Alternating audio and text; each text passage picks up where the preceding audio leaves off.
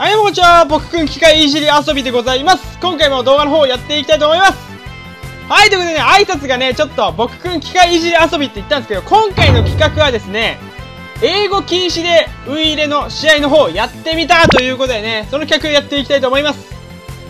はい、もうね、言葉の通りというか、題名の通り、英語禁止なんですよね。なので最初ね、いつもだったら、はい、どうもこんにちは、僕くんゲームでございますとね、ゲームの部分がね、英語なんでね、ここをちょっとね、日本語っぽく、はい、するとですね、機械をいじって遊んでるという、僕の勝手な解釈ですけど、そういうあれなんで、僕くん機械いじり遊びと、ゲームをね、他の言葉に置き換えて日本語バージョンにしてみたような感じで、サッカーの方のウイイレの試合の方もね、今回やっていきたいと思います。これね、めっちゃ前 PS4 の方でやったんですけど、だいぶひどかったです。てかめっちゃむずい。めちゃくちゃむずかったんでね、今は全然その英語喋っていいんですけど、試合開始画面に入ったらもう英語禁止ということでね、今回やっていきます。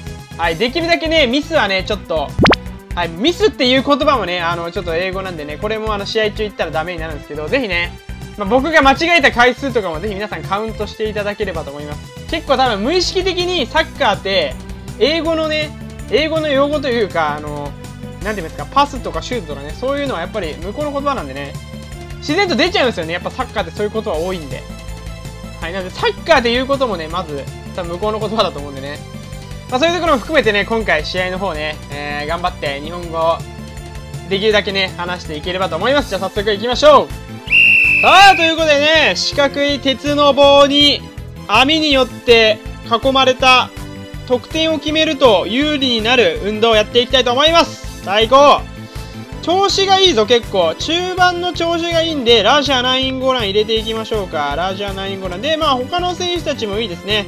でもこれ、こうしましょうか。セルヒオ・ラモスを右の結構走る運動量が必要な人に変えていっていきましょう。はい、じゃあ早速やっていきましょう。僕個人としてはですね、人間の両足を使って巧みに球体を操って相手の逆をついていく行為がね、得意なんで、好きなんでね、それをふんだんに使っていきたいと思います。じゃあ早速、お相手の方よろしくお願いいたします。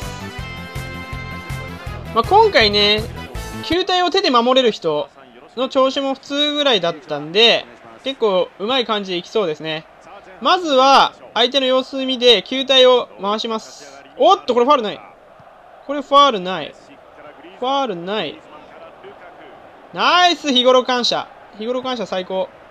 さあ、日頃感謝に出して、そう、ここに出すんですよね。球体を縦に送り込んで、ここでちょっとためを作りながら、完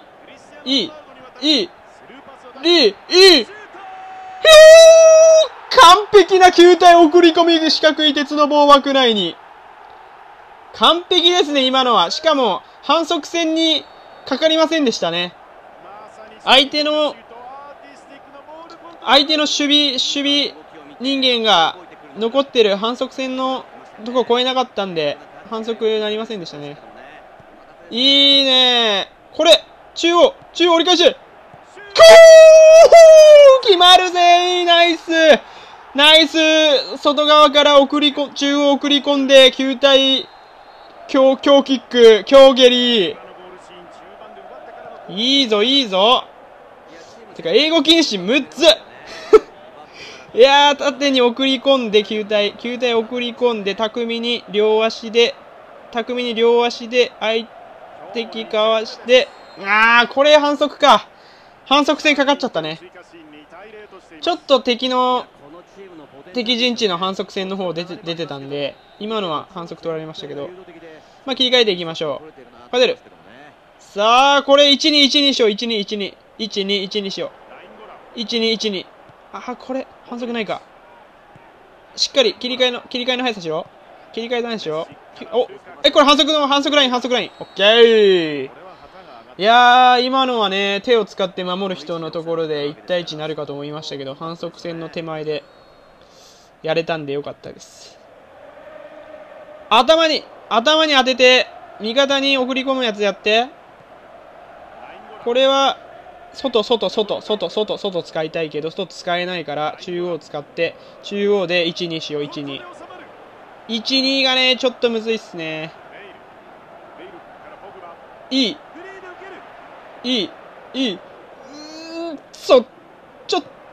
難しい。むずい。いいね。いいねしか言って。オッケー。これ私の球体だよ、これ。縦に送り込んで、1、2すると見せかけて、こっち使って、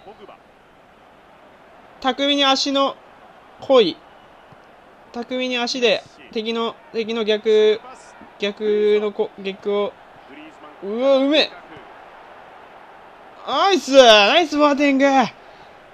四角い鉄の棒の枠内にギリギリで行きましたね。来た、これ。ダメだ。結構相手の、早い。いいね。緑の枠出して、早く移動できるやつ。これダメか。プレーがむずい。頑張れ、ベル。オッケー、ナイスボール刈り取る行為。いや、ボールを横から刈り取る行為。ちょっと雑になってる。味方の足元に球体を送り込む行為が雑になってるよ。さあ、1-2やって、送り込んで、両足で巧みに、ボールを、これ反則オッケー、反則しっかり取ってくれましたね。審判。この中央にあえて送り込んで、ひでえ、今の。ナイス。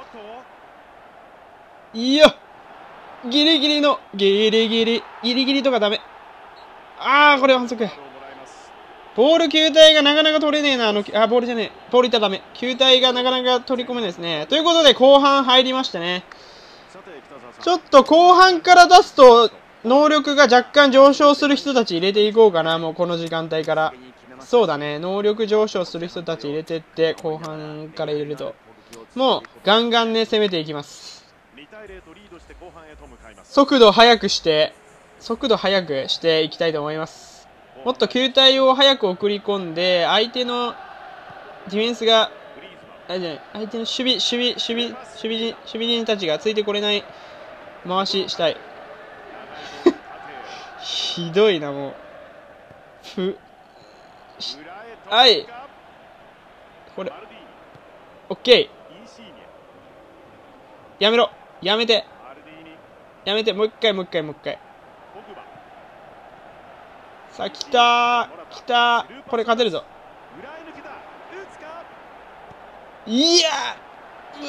やめて。